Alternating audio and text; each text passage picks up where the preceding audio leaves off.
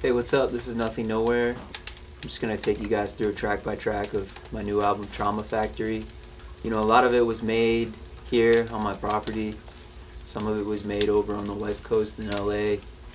But yeah, I think all in all it took like 2 years to complete. And I just want to say thank you to everybody who's taking the time to check it out, you know, give it a chance. So yeah, let's get into it. The first track on the record is the title track. It's called Trauma Factory, and it's spoken by the White Wolf, someone who Nothing Nowhere fans have grown to know closer and closer over the years. Essentially, it was a poem that I wrote when I was laying in bed, and I think it's no surprise that I'm a pretty nostalgic person. For whatever reason, I just always harken back to the days of my youth, and it was a pretty quintessential time for me, and I just remember there being a lot of positive memories. So I was feeling really nostalgic one night in a bad way, you know, missing the past and missing the simplicity of being a kid.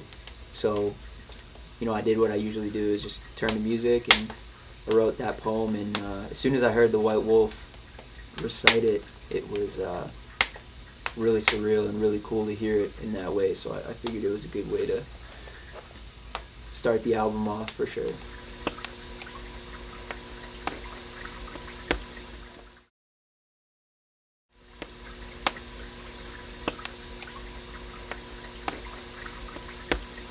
So after Trauma Factory comes Lights. Lights is one of my all-time favorites. I remember the day in the studio, Zach Cervini, JV, Fox Beach. Got to the studio, we were messing with some ideas and wasn't really feeling it. You know, it was kind of one of those days where nothing was panning out really well, and I was getting a little frustrated. And so, you know, I think, you know, Zach and JV were like, you know, let's go get some food and kind of think about it later. We went, drove, got some food, and on the way there, we kept seeing the number 4, and we kept seeing the number 4444. And like, you know, from like Uber drivers, it's like random like numbers to numbers on apartments and buildings on the way there. And I was like, that's really weird, that's interesting. And then we looked up sort of like angel numbers and what that signifies, and it was kind of talking about like 4444 talks about, you know, working towards your goals, or, you know, being in the moment and moving forward at the same time. So I remember I just had this crazy idea in my head, and it just came into my head, this kind of like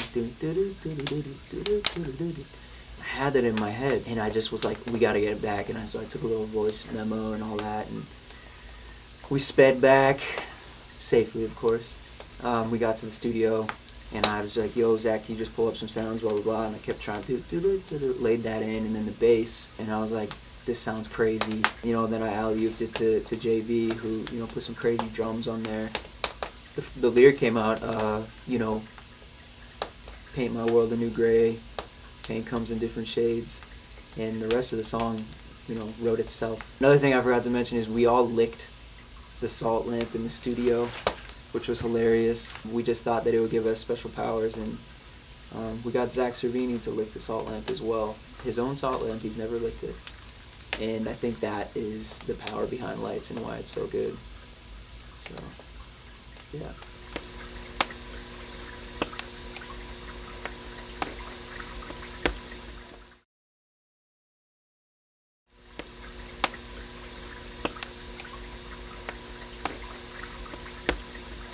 After Lights comes Buck, and Buck is a demo that I was sitting on for a while. I wanted to do something kind of like synthwave meets, you know, some heavy 808s in the chorus, and I tried to do that, you know, in demos before, but never had been particularly successful in my eyes doing that. I remember making this one kind of at my apartment at the time.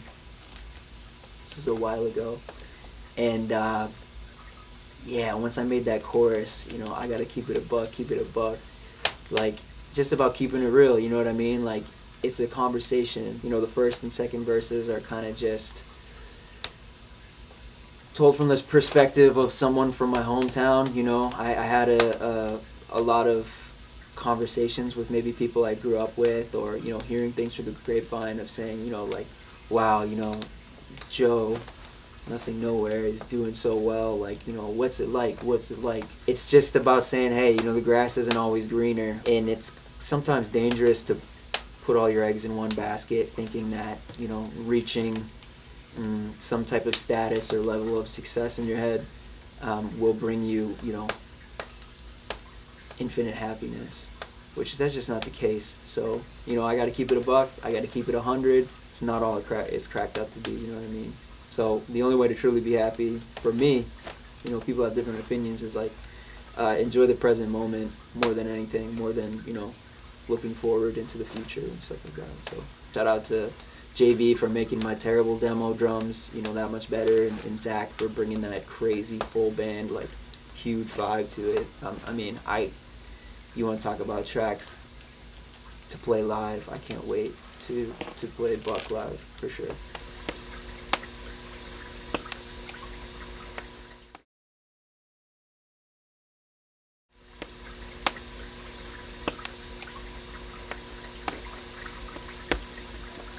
After Buck comes Lover Chemistry.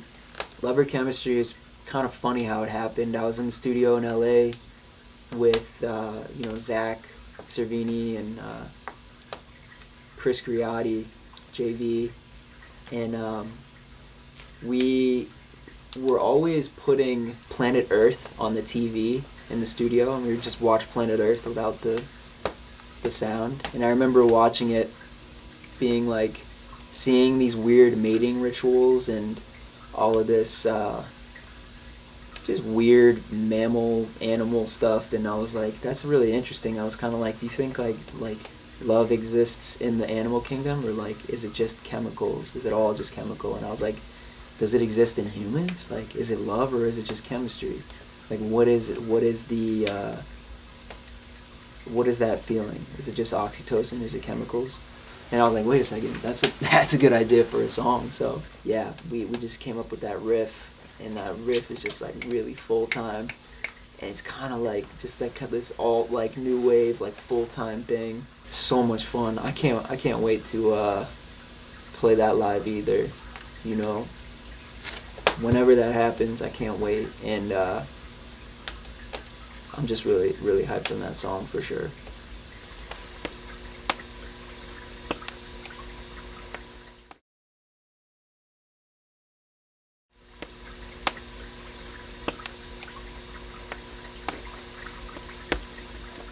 Another track we have on the album is Exile. Exile was so much fun to make. I had JV and Fox Beach here at my place, and we turned my treehouse into a studio, and yeah, we would just make kind of like food on the campfire right outside the treehouse, and Joey showed me that really cool like loop he was working on, and then we kind of fleshed that out, and we ended up sampling an owl, a barred owl, in the beginning of the track, because there's so many owls here. And it's, I think in terms of like how many plays it's had for me, is like Exile for me is the song that I've played the most. It's like, you know, the music I've always wanted to make, but I kind of been like standoffish about it. And you know, I got to like really just get on that kind of like ignorant one word chorus, and I couldn't be happier with it. Like the 808s go crazy. It's just got that pocket. Like that's why I listen to like, you know, Cardi and Future and Lil Keed and all that stuff that I love. So much fun to make, and I keep saying it for every single one. I can't wait to play that one live for sure. So, Exile, get into it.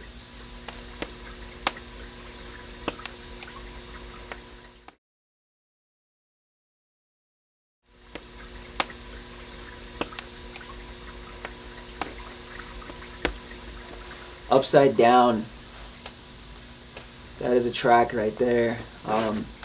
Funny enough, I'd say the week before, a few days before recording Upside Down at Y2K's house, I was on a electric like bird scooter, and I ran into a tree, smacked my head really hard, and it's hilarious now looking back. Because I was going off-roading with the Bird scooter, which I probably wouldn't recommend. And then 2 days after, I was at a skate park in San Diego and cracked my head. I had a helmet on, thankfully, but cracked my head off a ramp. And so when I pulled up to Y2K studio with JV, we started doing some stuff, and I just wasn't feeling good at all. I had a headache, my neck, I had whiplash and everything. So I was like, yo guys, I'm gonna go to the hospital. I gotta get an MRI. So I took an Uber to the hospital. They had to wait in the waiting room for a long time, and got an MRI. Got back to the Airbnb later that night, and JV showed me kind of the beginning of what Upside Down was gonna be, and I was like, this is amazing. And you can hear Y2K on the beginning of the track, kind of with doing his ooze, and the guitar actually that JV laid down is really rad. I wrote the chorus in that Airbnb kitchen, and my sister was there and everything, and it was just a really cool moment to see it all be fleshed out. And I'm hyped that people are liking that song for sure.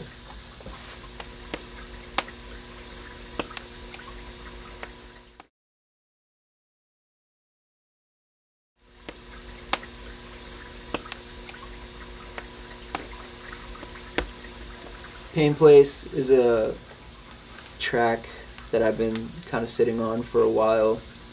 It was sort of shelved for some time because I wasn't really sure of where the direction had to go.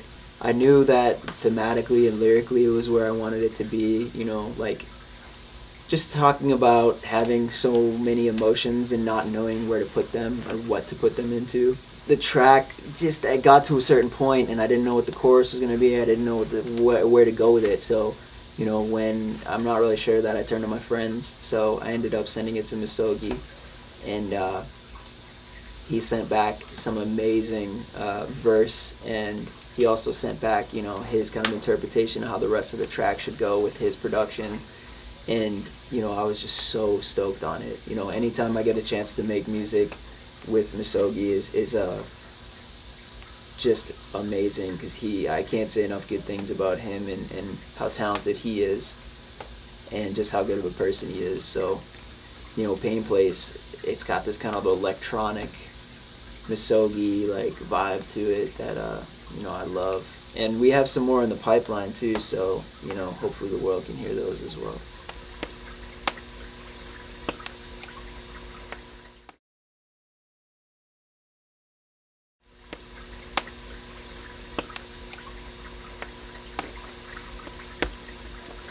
Fake Friend was another sort of fleshed out thing that happened in the treehouse, where we finished it in the treehouse and we were on Zoom with Zach Cervini, and it to me it's just about having a toxic relationship with social media, and personifying that into someone else, i.e. Fake Friend.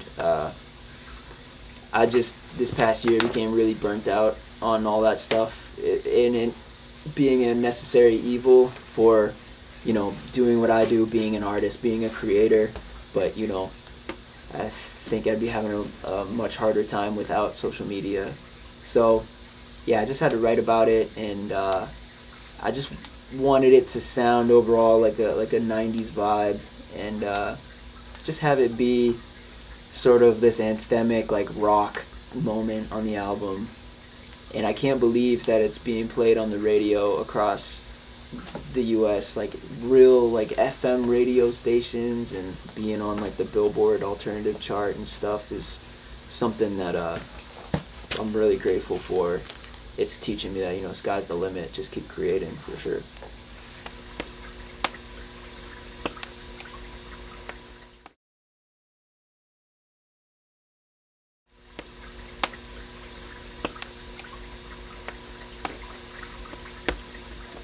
Death, something that is very real, very raw. And I remember walking into the studio, going to Zach's, and just telling him like, yo, like I see you got this like 8-string guitar right here. I want to put that thing to work. I want to make something heavy. I just remember I really wanted to make something heavy, and I remember I hopped on the keyboards and just had him pull up the dirtiest 808 he could find, and you know, Zach has so many rad sounds, and just kept doing that 808 like dun dun dun dun dun dun dun dun dun dun dun.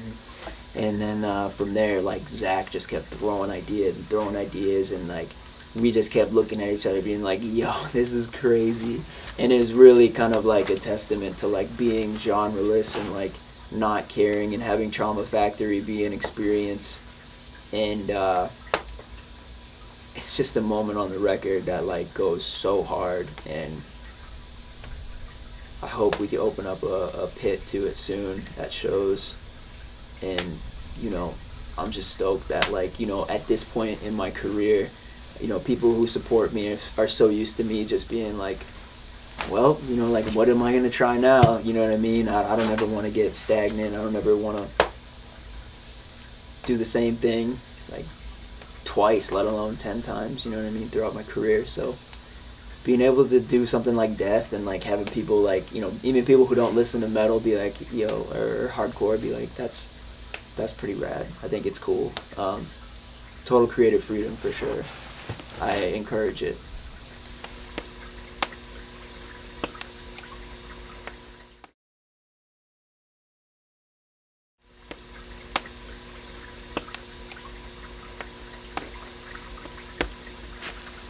Pretend, I think like sonically is like super close to what I grew up listening to. You know, like it's me, like you can hear the young kid in Pretend that wanted to sound like Adam Lazzara or like Buddy from Senses Fail or something like that. And I just think it's cool to like have the rap verses over real drums in the verse and everything, and just to be able to play some like octave chords and some like real like rad chords on guitar. It's just, I think it's just me, you know what I mean? Like no matter how much I try to like not be like sounding a certain way, I think that the music I grew up with is so embedded in me, and I think Pretend is a good example of that for sure. So, you know, shout out to Zach, and you know, making my full band idea like just completely realized and amazing.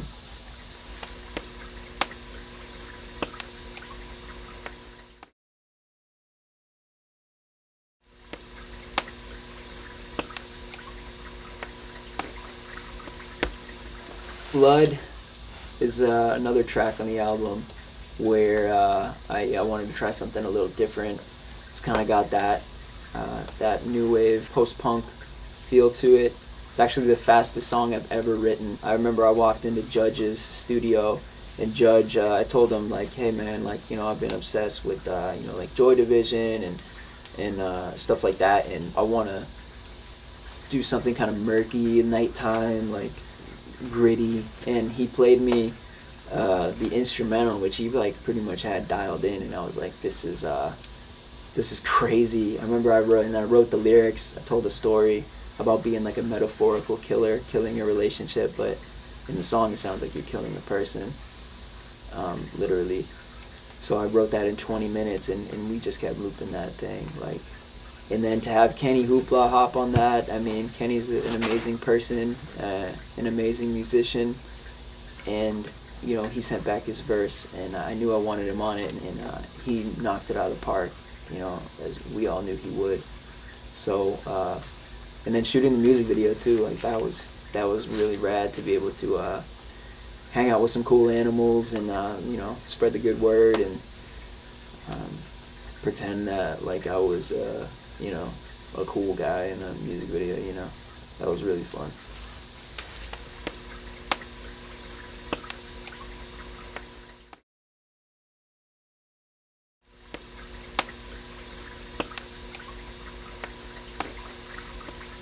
So, Nightmare, I guess, would be the next track, and I've said this, you know, for couple years now, and especially rolling out to Trauma Factory being released, that I've been, you know, very obsessed with Prince and Purple Rain, the movie. Nightmare was the first demo I made where, you know, I was, every day I would record with Purple Rain with like just playing on my TV next to me with no sound, and I just kind of watch it, you see what comes to my mind. And that bike he has in that movie is so rad. And I remember just starting the beat and having the motorcycle sample at the beginning, and just like, you know, there's one scene where he like leaves the club and he's on his bike, and I was just like, I live inside the nighttime, and that's what I thought in my head, and I just was writing to it. And I'm stoked with how it came out. The demo was so much more stripped back until, you know, Zach Cervini touched it, which, you know, he blew it out of the water, like putting like real drums in and just making it massive. And, you know, being able to film that music video with Johnny Malibu and everything was just one of the more fun days of my life for sure. And I remember Pete Wentz and Spencer, who was in Panic at the Disco, they pulled up to the shoot because I work with them, and, you know, they work with DCD2, like that's their label. And it's so funny when they pulled up to the shoot and I had the whole Johnny Malibu thing on, and we were just all tripping out, and I'll always remember that for sure. But I'm hyped on that song, and that was the first single to be sort of like introduced. No one knew at the time that they were going to be singles to this album, so, you know, so far away when it actually was released. And you know, I was hyped that people were into it, and like just again cool with me being like, you know, a little kid in the candy store, and just like, or a little kid running around with scissors making whatever genre I want. And, you know, for the most part people have been super receptive, and it's cool that genre doesn't matter anymore. So.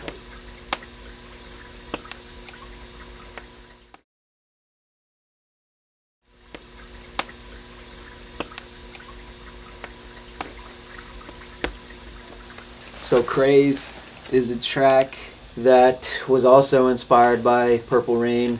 You know, it was during that month, 2-month, 3-month period where I was obsessed with Purple Rain, watching the movie next to me without the sound and just with my guitar. You know, thinking of what I'm seeing and, you know, telling a story. Because oftentimes when you're writing music, it's like it's good to like take inspiration from like whatever you can. And I was so obsessed with that movie that it was cool to just mess around. And yeah, my friend Lucas kind of sent me the guitar, the original guitar, and took that beat and made it kind of like had these I put these plug 808s into it, and just made something smooth, something like sad, but like, I don't know, kind of like R&B vibes for sure. I'm hyped how it came out. You know, I'm always like, a lot of people are used to like my music just, you know, whining and crying about relationships, and Crave is certainly something different. So, you know, it's cool to like thematically like step outside my comfort zone and like just see how far I'm willing to go for sure. And you know, I think it really is a nice point on the record, and it's another thing I've always wanted to do, but I always never did until Trauma Factory. So I'm stoked for sure.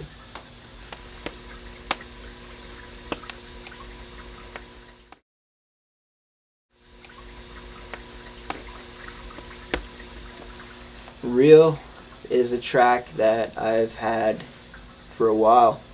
You know, the title says it all. It's a real track. It's real life for me. I just, you know, wanted to tell a story and, you know, speak on where I'm at in my life and how I feel, and dealing with the pressure I put on myself, and not wanting to let people down for sure. So, you know, real is me being honest about, you know, mental illness and pressure, expectations, and you know, it's something that I've think I've gotten pretty good at doing in music is like just spilling the beans for sure and like being honest. And you know, I know people who have been listening to me, you know, for years now appreciate real, because I'm sure that reminds them of when they first started listening to me, kind of a formula that I made in my parents' basement. And I'm happy that Trauma Factory could have some of that on there for sure.